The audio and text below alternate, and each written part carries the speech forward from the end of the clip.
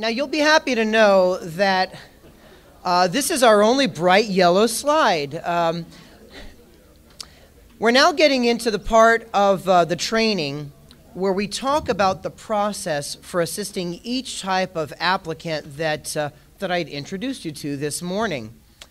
And I chose bright yellow for this slide because it's the dawn of a new day with helping a whole lot of different types of applicants. You'll notice in your PowerPoint, as well as right up here, that there's this funny looking frame that is on the slide for each new type of applicant that we're dealing with. It was my intention to kind of try to bring a little order to this PowerPoint so it's a little bit easier to read through if you're just looking at that paper copy. Over the next many slides, we're going to be talking about assisting those who were, my term, formerly ineligible. Applicants formerly known as ineligible, but who may very well now be eligible for assistance. And so as I talk about the process for assisting these folks, some of what I'm saying is going to be applicable to even other applicants that we'll talk about each in turn, but that's the reason why this one type of applicant has a whole lot of slides that are devoted to it. And so here's one thing that you may or may not know. In Counselor Direct, you're able to do a number of different types of searches. You can search based on your applicant's status or their name or their email address, but one type of search that you can't do, you can also search for all those applicants who have the status ineligible. But do you know you cannot search for who was ineligible for the specific reason of their mortgage origination date?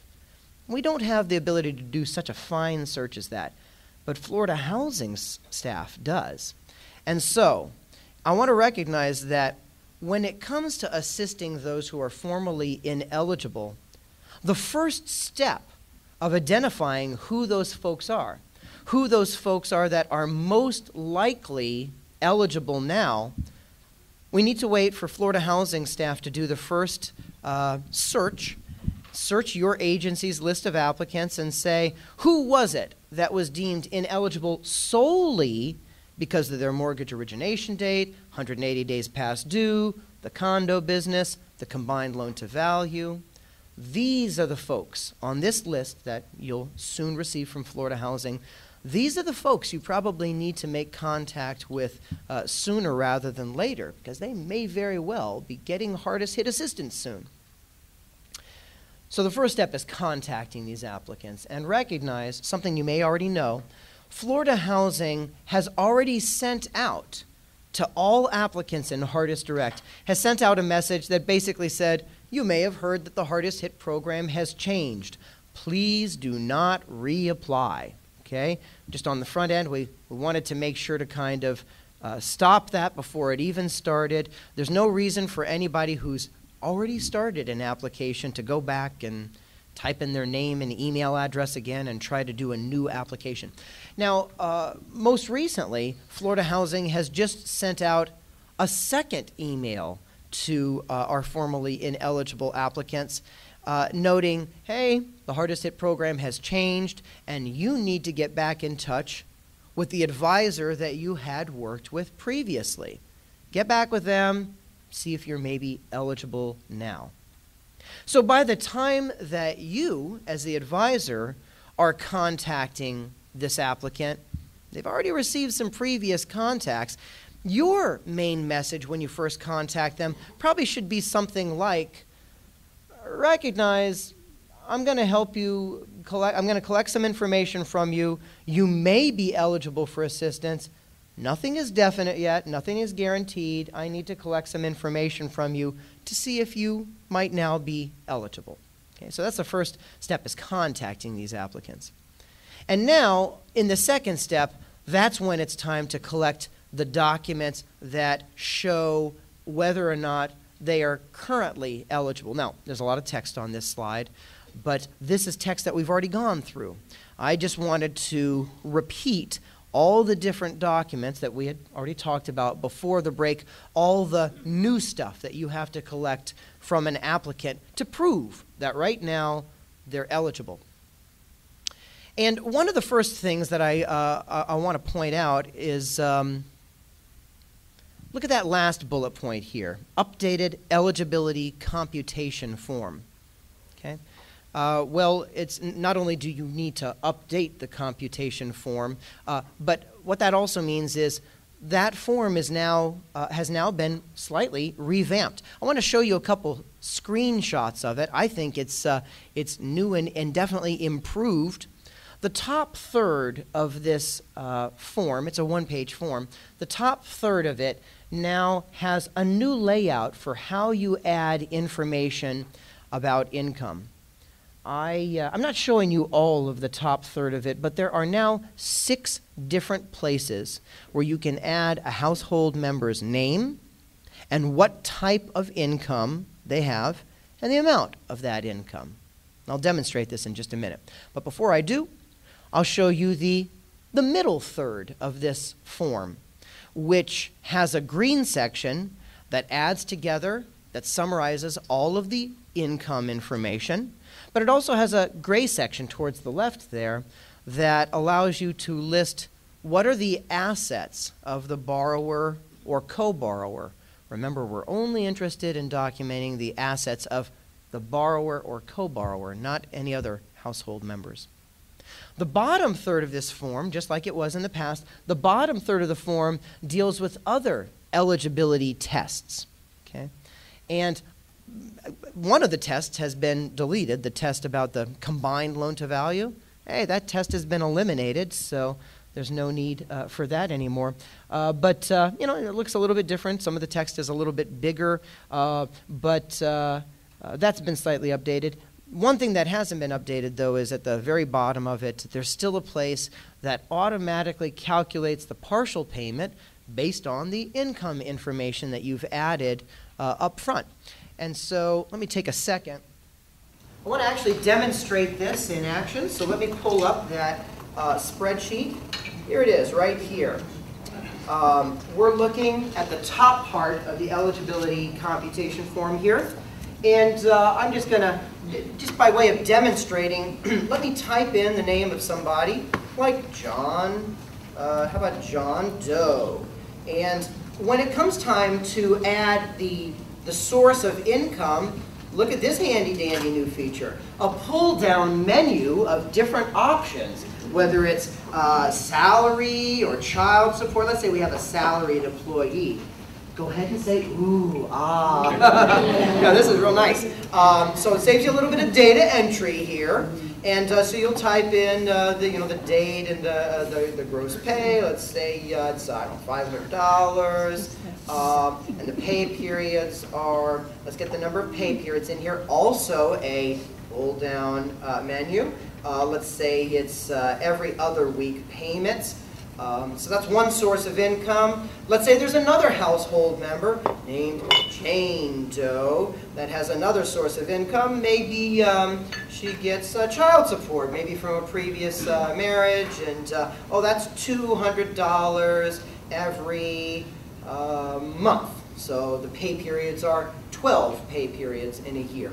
You can see over to the right, there's another place where I could add another person's income. Hey, let's say Grandma Doe is getting a source of Social Security income, and let's say that's $675 every month.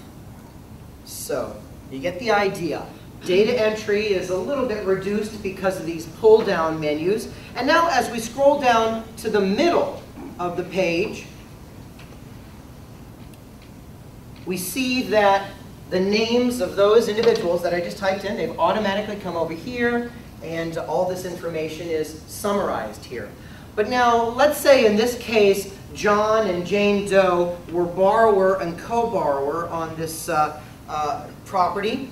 Now, if I want to, let's say that both John and Jane have some assets that I've got to report. Now I don't have to type in their name. I mean, after all, I typed in their name. So here they are. Here's John, and here is his, let's say he has a checking account, and let's say that it's got $2,000 in it. So, you know, the data entry here is also very, very nicely arranged. Let's say Jane has a savings account. So that gives you an idea of how that part works right there. And then down here, let's see what else I want to tell you about here. So I'm not going to go through all the details of this. You can see that some of these fields have already been filled in, the asset test, and I think I want to show you that at the very bottom, something that was actually not on my screenshot that I showed you just a minute ago. There's the information about the partial payment. There's also the flip side, information about how much money hardest hit will pay for every time a UMAP payment is made. Let's recognize that this form is one that the advisor fills out before you export an eligible case to Florida Housing. This is also the same form that Florida Housing staff uses. The underwriting staff also uses it. So that would explain why this field right here about what is the hardest hit payment every month. That's a helpful piece of information for them to know so that they can provide the proper amount of monthly UMAP assistance. Is there a way to do irregular income periods? That pull-down chart. The answer is yes. Nicole, I guess you would unprotect the spreadsheet, add a new payment period in, is that right? You could do that, or if the, I mean, I guess how irregular are the payments? You could. If you're dealing with seasonal workers, Yeah. or you know, there are a lot of things that just don't fit the mold that we've dealt with. I think you would do then, wouldn't it be, but by, it'd be one time 52 weeks? I mean, you put in.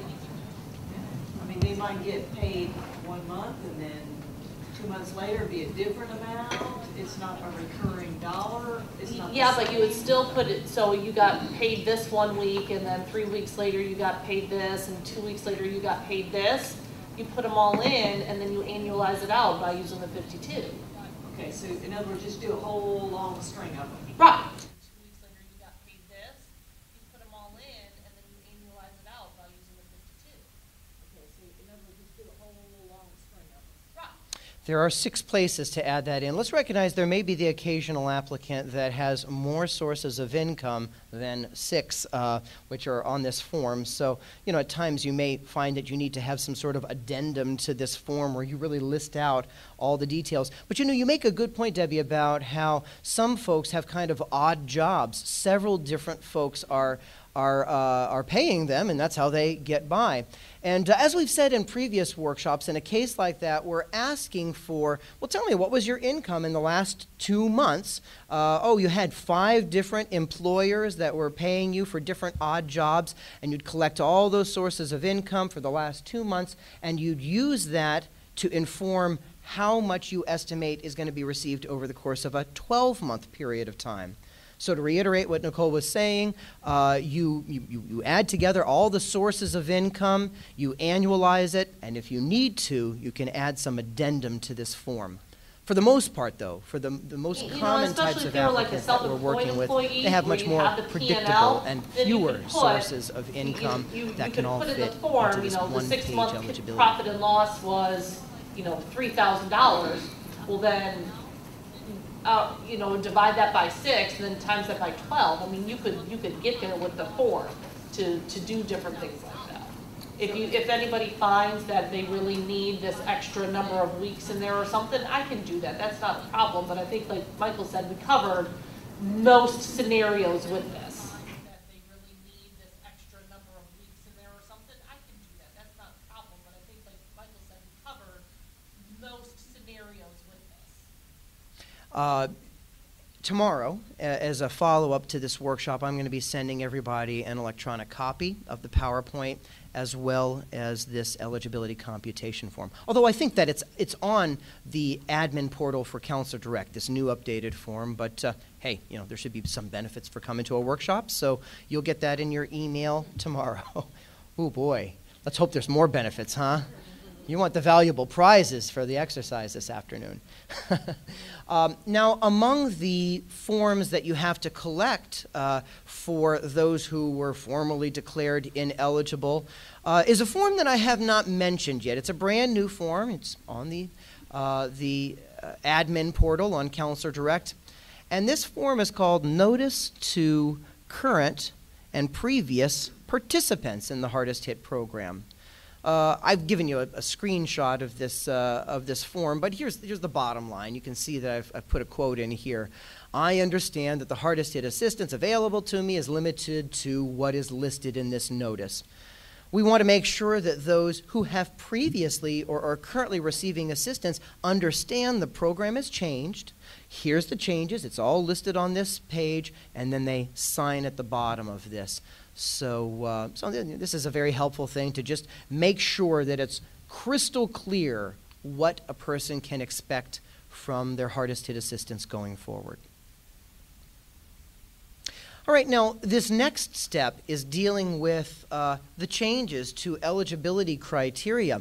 You'll notice that the color of this slide has changed, so all the things that I'm about to tell you that are related to eligibility changes are going to be on some green slides here, so we keep some uniformity to the different topics on this PowerPoint. And so let's talk about this in no particular order. Let's talk about the condo change first. Okay? So it's no longer the case that you have to check if somebody is on the FHA or the Fannie Mae condo list. Not only do you not have to, don't do it, okay? It's nothing that you need to waste your time on. Instead, the first thing you should do when working with a condo owner, and again, remember, all of these steps that we're talking about now are when you're working with somebody who is formally ineligible, okay? So we're looking here at somebody who is maybe declared ineligible because they were not on the condo list. Okay, don't go back and look at that condo list. Now, go to the admin portal of Counselor Direct, and just to define my terms here, when I say admin portal, when you first sign on to Counselor Direct as an advisor, this is the first page that you see. Okay? It's the page that has these updated notices sometimes Florida Housing will write, and on the right-hand side of the page, there's a whole list of documents that you can download. One of them is the eligibility computation form we just talked about, and you're also going to see among those items listed a new document. I don't think it's on there right now, but soon enough we will start a new document called something like the Healthy Condos List. The idea is still, with condo owners, we want to make sure that their condo is in a healthy financial state so that going forward, it really makes sense for us to invest new money, in this case hardest hit money, to assist the homeowner there. The most extreme case I can give you is, what if we had a condo owner living in a building with 100 condo units, but all of them have been foreclosed on, they've all been abandoned except for one unit? Well, it's a very extreme case, but you get the sense by mentioning it that way, we would not want to help that condo owner because, we might be able to help him or her with the monthly mortgage payment, but what happens the next time that there's an assessment to fix the roof or something else in the common area or whatever? You think one person's going to be able to handle the whole bill for a 100-unit property? That's why we're getting to this question of what is a healthy condo? What is a condo that is in a financially healthy position? So sometimes you can benefit from the fact that other advisors are working with other applicants that are living in that same condo, and maybe Florida Housing already knows that that condo is a healthy condo, so check the healthy condo list, and it might be that simple. You might see the name of your condo, and you're like, check, this person passes the condo test. But very likely, at least in the first couple of months, that condo list is not going to have a whole lot of condos listed on it. And it's going to be up to advisors to ask their applicants to provide financial statements, 2 years of financial statements from their condo association. Now, on the surface of it, I don't know anything about condo association financial statements. I've never really had to think about that. So let me give you a little bit of details of what I've learned on that. So the applicant is the one who's responsible for getting these documents and scan them into the Counselor Direct system. 2 years worth of them. It is you'll be happy to know, it's the underwriter over at Florida Housing that's actually going to look at these documents. Okay? So the advisor's responsibilities when it comes to condos, it's not really all that difficult. You just got to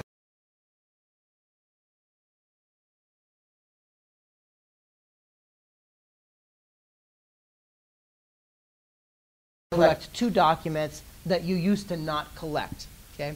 But it will be the underwriter that actually that looks at those documents and assesses whether the financial situation of this condo association is healthy and acceptable or not. Okay? And just in case you were wondering, there is a Florida law that requires condo associations to create these annual financial statements. Okay? So in every case of a condo owner, it should not be hard to get a copy of these financial statements. Here's some more detail on this next page. It's an overwhelming amount of text, but let's go through it here. First and most important thing to know is that a condo owner should easily be able to go to their association and get these financial statements for free. Okay? So this should not be a big deal. The next thing I want you to know is that Florida law that I just referenced, I just gave you the statutory citing for it, that law requires more in-depth financial statements from larger condos than it does from smaller condos. And so you can see here in the bullet points that an association that has more than $400,000 of revenue, which must be a fairly large condo, they're going to have to do a full blown-out financial audit. But those between $200,000 and $400,000 of revenue need to do something that's of lesser impact, a financial review. Going down the list here, those that are the smaller condos simply have to do a financial report, not nearly as in-depth as an audit. And here's one thing right from the beginning which might be helpful for you and the applicant to know. If a condo has 50 or fewer units in it, all that is required is a financial report. So not a very in-depth financial statement, but in all cases, whether it's an audit, a review, a compilation, or a report, we can call those all financial statements that the applicant will have to get their hands on. Okay? They bring it to you, you upload it, end of story. Here's another change that we've seen to eligibility criteria. Now there's this rule that you don't have to be no more than 180 days late or past due in paying your first mortgage. Now, it does beg the question, okay, well, now how late is too late? What is now considered too delinquent? And the answer is totally up to the servicer. The servicer is the one who's making this decision. Now their hands are not tied so much. They can look at individual circumstances. And this is very important for you to know, this final item on this slide. When it comes to servicers who are following Fannie Mae and Freddie Mac guidelines, they are essentially required to accept the hardest hit assistance even if a person has started the legal foreclosure process. They have to accept hardest hit assistance all the way up to really the final stage of the legal foreclosure process where you're putting a home up for a foreclosure sale. Okay? So anywhere up to 7 days before that sale, the servicer needs to kind of stop. Again, these are servicers that are following Fannie and Freddie guidelines. They need to stop, look at the situation, and very likely say, we're going to put off on the legal foreclosure process during the time when we accept hardest hit assistance. So don't be surprised if you see a case where the person is tens of thousands of dollars past due, where the legal foreclosure process has started. Don't be surprised if somebody like that becomes eligible for hardest hit. when the servicer says, yeah, we'll accept hardest hit. Because I expect that that will happen more than we've seen it before. Oh, here's a question from some applicant who has a question related to that. So I was turned down when the servicer deemed me too far delinquent. Should the advisor still reassess my case? Now, before we answer this, let me recognize what's going on in this situation. It's not every situation that's like this. This is an applicant who said that she was turned down by the servicer. So this means that the advisor looked at her case, she passed all the eligibility criteria. There was this question about the 180 days past due amount, but I guess it was close enough that an advisor said, well, I think this person's probably eligible. I'm going to export this case up to Florida Housing. Okay, this doesn't always happen, but in her situation, it was close enough that the advisor said, I better send this up for Florida Housing's underwriter and for the servicer to consider whether this person's eligible. I think she's eligible. And in this case, I guess in the past, the servicer said, nope, too far delinquent. So with all that said, should the advisor reassess her case? Most definitely yes, and let me tell you why. First of all, there's nothing automatic that the servicers are doing to reevaluate the situation of applicants like this woman. Okay, and also recognize that hardest hit has changed very significantly, and now there's much more MLRP assistance that's now available. And so a servicer needs to make that decision again about whether this person is too far delinquent. Now, maybe a person might have been too far delinquent if there's only $6,000 of MLRP available, but now there's 3 times that amount. And that will greatly influence more servicers to say, yes, this person is eligible now.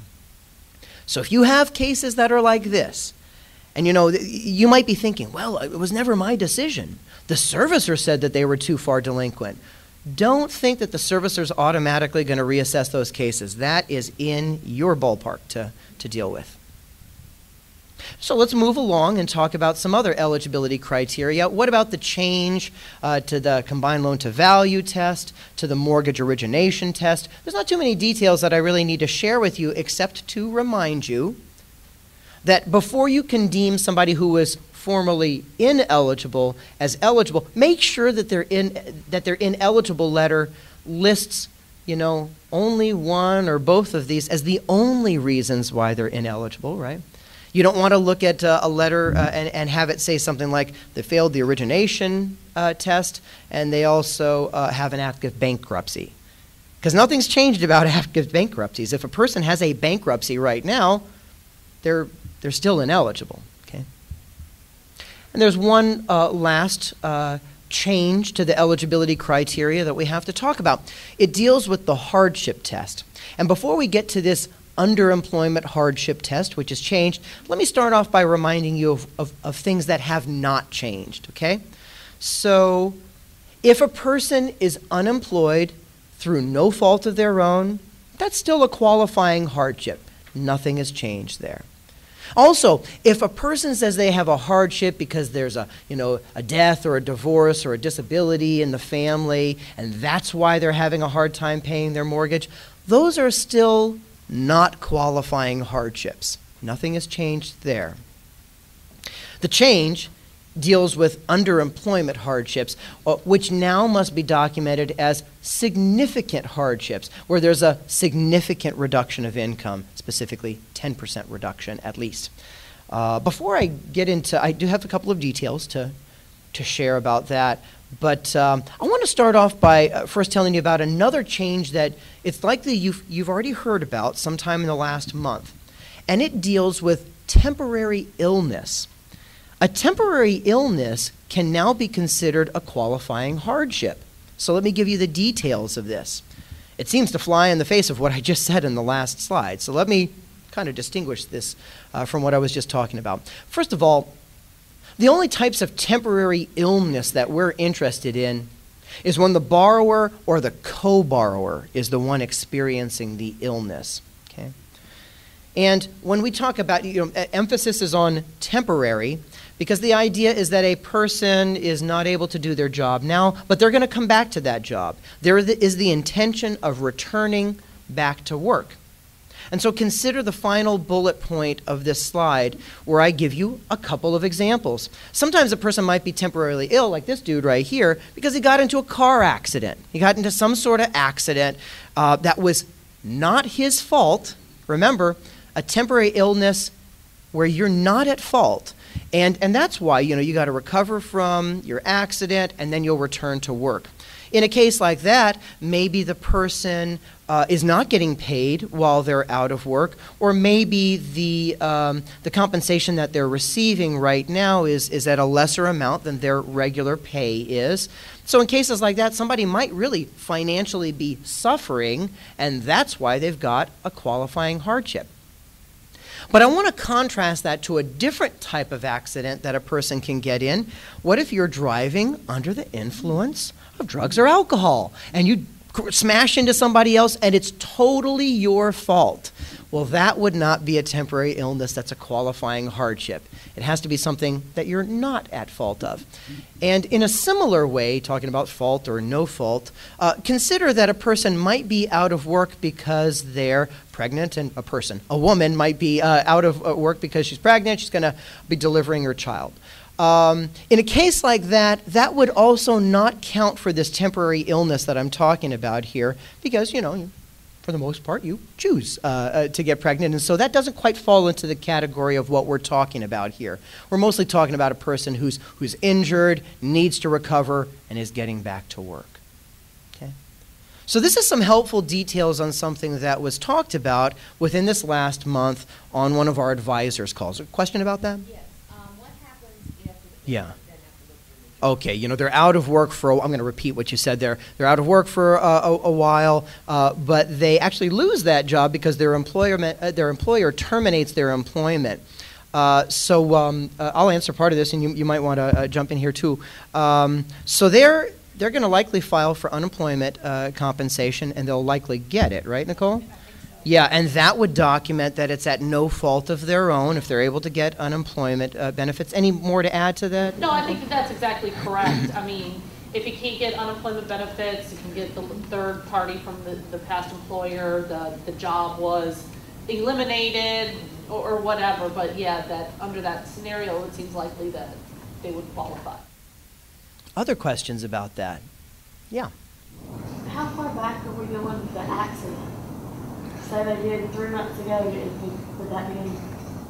Okay, yeah, so that's a good question. How long ago did the accident or the temporary illness occur before you can no longer say this is a qualifying hardship? So there's actually there's no date that we have. There's no limit that's placed on it by the Hardest Hit program. Let's recognize that there is ultimately one final date. The temporary illness could not have occurred before they originated their mortgage, right? Because then it wouldn't have been a reason for them to suffer falling behind on their mortgage.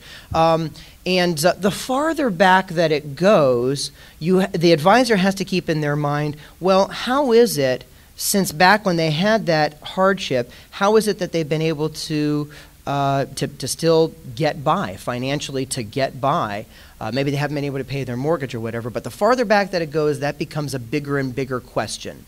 Help us understand exactly how you've been getting by month to month with this hardship. Michael? Okay, so I'll repeat that. What if it's, so now we're getting into some scenarios that are kind of what ifs, but what if it's a person gets temporarily ill during that first few months of employment when they're in their probationary period? A person, if terminated during that period of time, is not eligible for unemployment. So now let's talk a little bit about this change you've heard about, the change to the underemployment hardship test.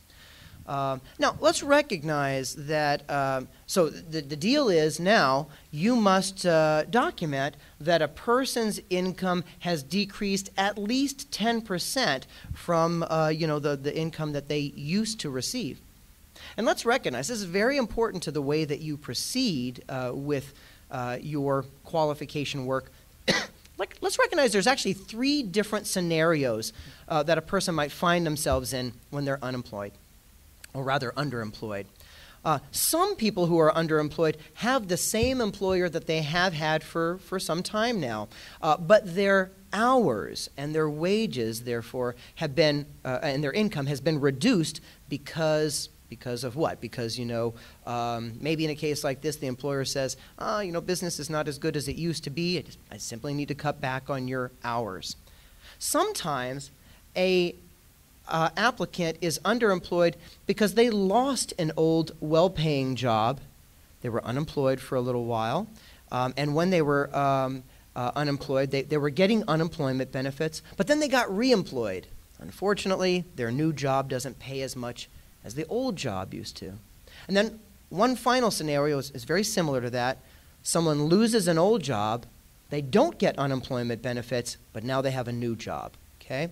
So I want to tackle, in the next 3 slides, I want to tackle each of these scenarios in turn to give you guidance on how you're going to handle that.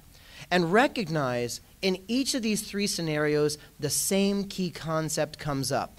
In each of these scenarios, we have to figure out how to show that this underemployment was at no fault of their own, okay? Because let's recognize if a person was fired from their old job and got a new, less well-paying job, they're at fault for losing that first job. So, first scenario, the same employer but reduced hours. The first question to ask is, well, what's their income? And let's compare that to what the income used to previously be. And you can document that by looking at pay stubs, by looking at W-2 tax statements, and you can compare now to then, okay? But secondly, you have to document that whole business of were you at fault or at no fault. And you would do that very simply with a letter from your employer stating, hey, the loss of income was not the fault of the employee. Second scenario, though. What if you have a new employer after having received unemployment benefits? Well, the first thing to do is to verify that the person had received unemployment benefits. Remember, as in the past, we look to the current system for that the Unemployment Benefits Office uses.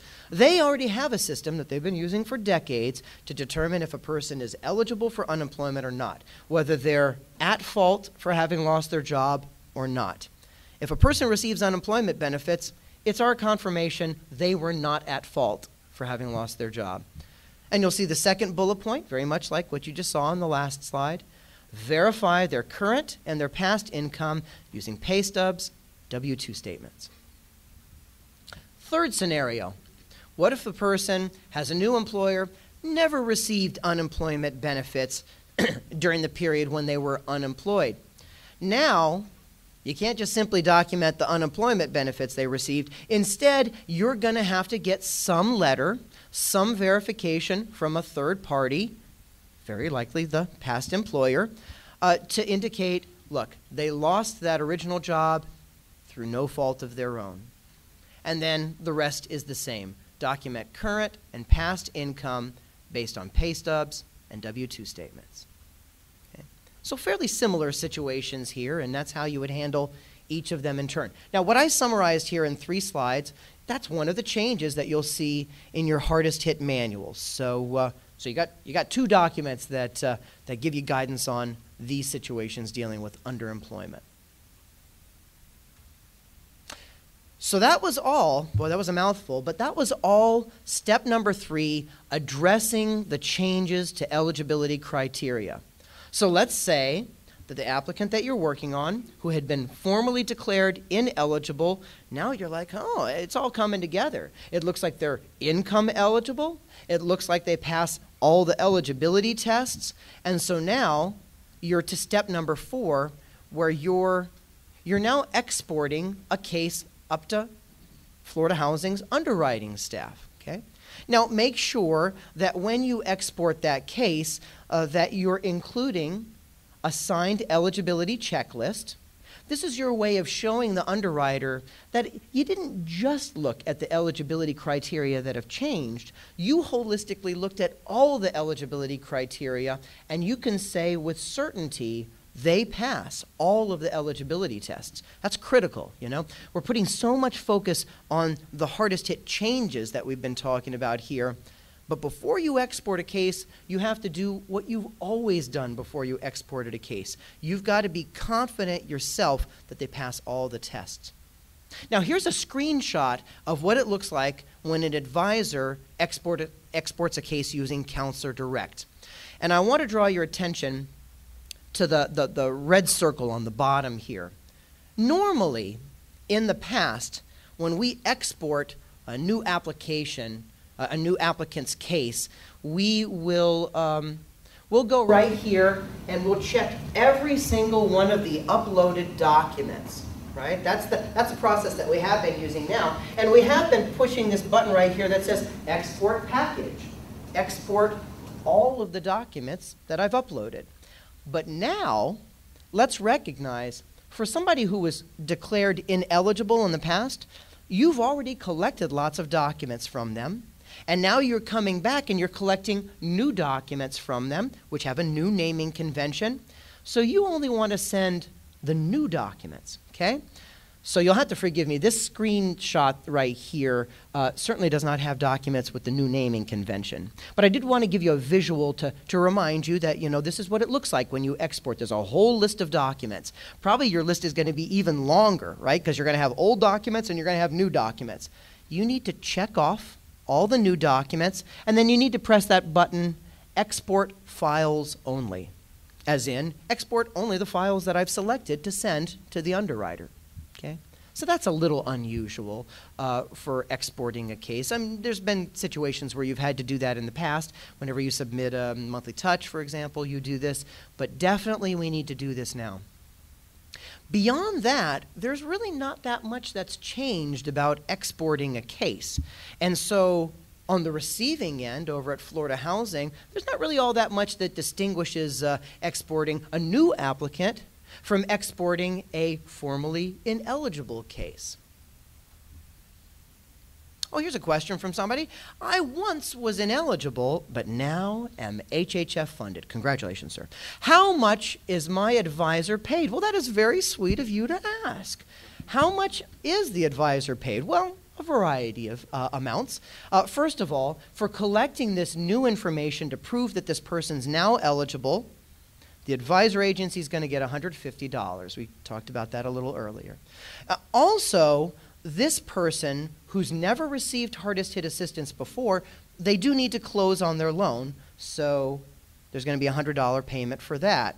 And then, you know, on the day of closing, that's when the advisor is going to do the first quarterly touch. They'll get paid $150 for that, and then every 3 months, they get paid another $150 for each next quarterly touch that they perform.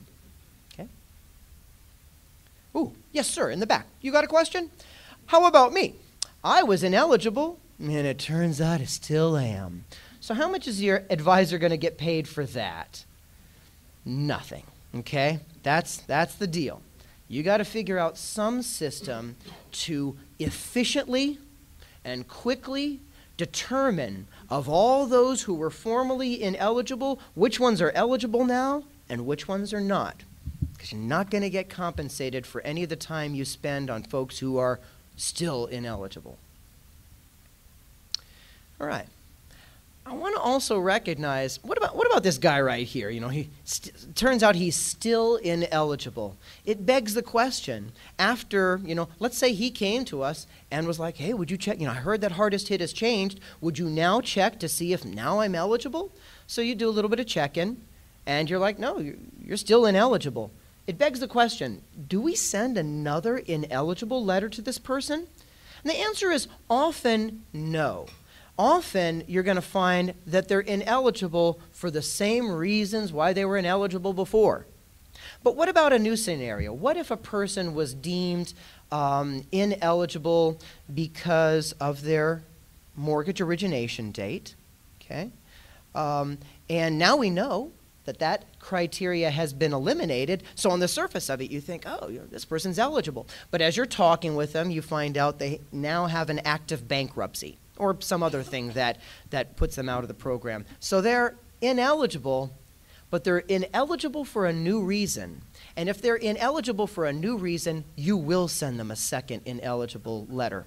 Okay? You'll go back to that same ineligible letter generator tab that's on Counselor Direct. Here's a screenshot of the bottom of that form. And you'll type in check mark all the reasons why they're ineligible now. Notice where I've highlighted with a red circle here, there's a new item at the bottom of that list, and it says re-verification date. Okay? So this is something you type in the date when you're sending a second ineligible letter, and by typing a date into that box, it's your way of telling Florida Housing and Counselor Direct, this is my second ineligible letter that I'm sending out. So that's good news. You know, if a person's deemed ineligible and you're not getting paid any money for having done any reevaluation of them, the last thing you want to do is to have to mail out another letter to them. You don't have to do that unless they're ineligible for some new reason.